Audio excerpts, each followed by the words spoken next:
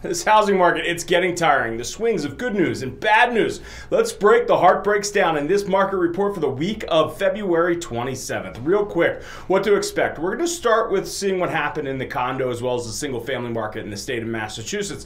Then we're going to jump into interest rates. And when you're talking about interest rates, well, that's going to bring you into some of the big happenings in our economy right now. Plus, the luxury segment, as we're going to head down to Barnstable and take a look at a $30 million estate. Hi, I'm Jeff Chubb. I'm a recovering investment banker turned real estate agent. I've sold more than 1,000 houses. I'm one of the state's top agents. If you have any questions about the real estate market, then no, I'm here for you. Let's start with the single family market. Inventory, it continues to drop. There are currently 2,737 units that are on the market. Now, this is nearly a 100-unit drop from last week's inventory number, but the amount of additional inventory that a buyer actually has to look at compared to the same week last year is up slightly to 835 units. How could this happen? It's because last year also had a big inventory drop. They saw levels drop by 109 units versus the 104 units that we saw this year. The continued takeaway is that inventory is tight and it's getting tighter. It will most likely continue to be this way until mid-March, maybe end of March. We had 563 new listings come on the market this week. This is right in line with the 4-week average of 567 units, but the 172 units, or 23.4%, behind the amount of single families that came on the market same week last year. We had 666 properties go under agreement.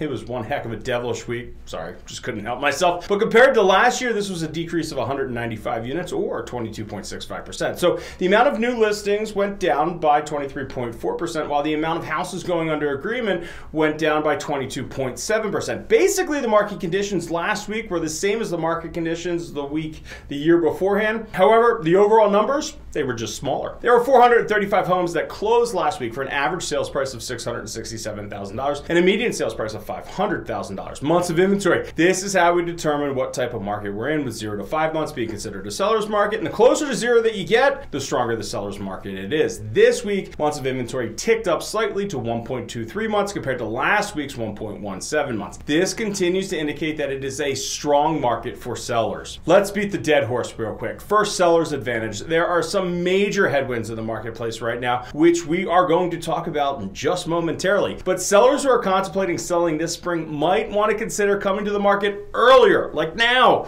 If this is you, then reach out to me. Let's talk about your specific situation and see if it makes sense. It could be the difference of thousands, if not tens of thousands of dollars. On to the condo market. We have 1,704 condos that are currently on the market as of Monday. Inventory moved down by another 13 units. Crazy. We've actually now seen 6 weeks of consecutive inventory declines in the condo market, but the 28-day change in inventory is only 1.9% less. Inventory is trending down, but very slowly. The amount of additional inventory compared to last year actually increased to 263 units from last week's 243 units. There were 340 newly listed condos that came on the market this week. Nothing abnormal here, as the 4-week rolling average has been 336 units, and this can be compared to the 430 units that came on this week last year for a 20.9% decrease. Now, we had 356 condos go under agreement this week. This is compared to the last 4-week rolling average of 348, so we're right on point there. 1 year ago, we sold 466 condos, which means we were about 23.6% behind last year's pace. There were 211 condos that sold this week for an average sales price of $520,000 and that median sales price of $416,000.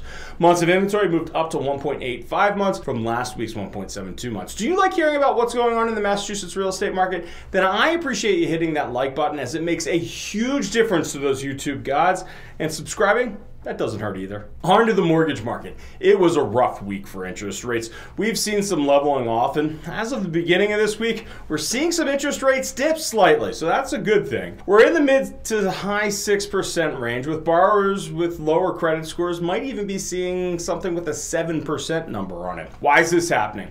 It's all tied around inflation. Those high inflation numbers have convinced traders that the interest rate cuts are not coming anytime soon. So therefore, the yield curves are adjusting, and this is the result of that new reality. Check this out. Expectations for the terminal rate has spiked to 5.39%. In the second half of 2023, rate cut expectations have dwindled to single digits. But here's another problem. It might actually be the problem.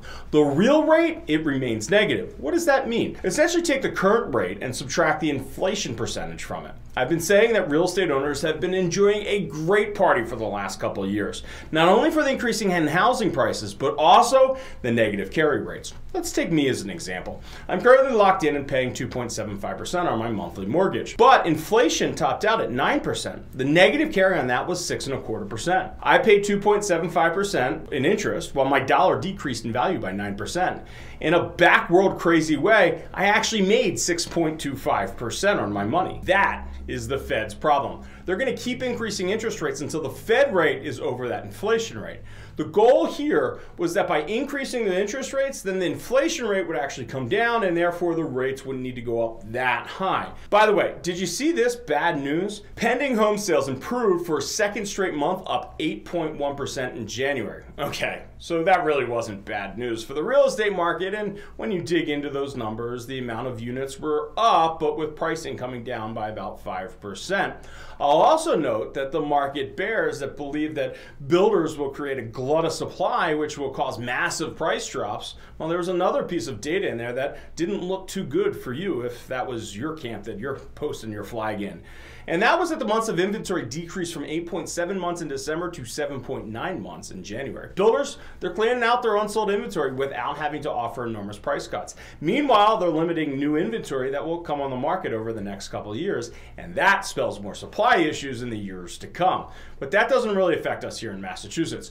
Our new build market, it's not large like it is in other states as well as other regions. An interesting thing to note is that consumer confidence unexpectedly fell. That could be a bad thing for our economy, but a really great thing for the inflation fight. I'll say it again. This market, it's fragile. It's like a yo-yo. Good news, then bad news, then good news. Stop trying to time the market. People who waited thinking they were going to time the market in the last year, well, they've lost tens of thousands of dollars in buying power. For some, that number could well be in the six-figure range.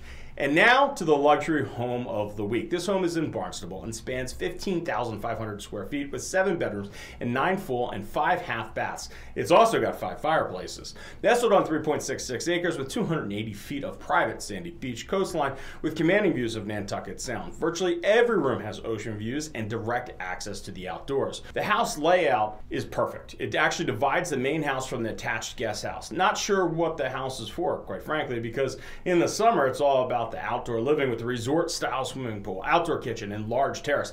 Additional amenities include a 5,000 bottle wine cellar, a golf simulator, gym, massage room, 7-car garage, and a separate staff house. The house, it's being marketed for $30 million. Want to talk about your own personal real estate needs? Then all of my information is in the description below. You can also visit me at youtuberealestateagent.com, fill out your information, answer just a couple questions, and then I'm going to reach out to you. Whatever is easiest for you.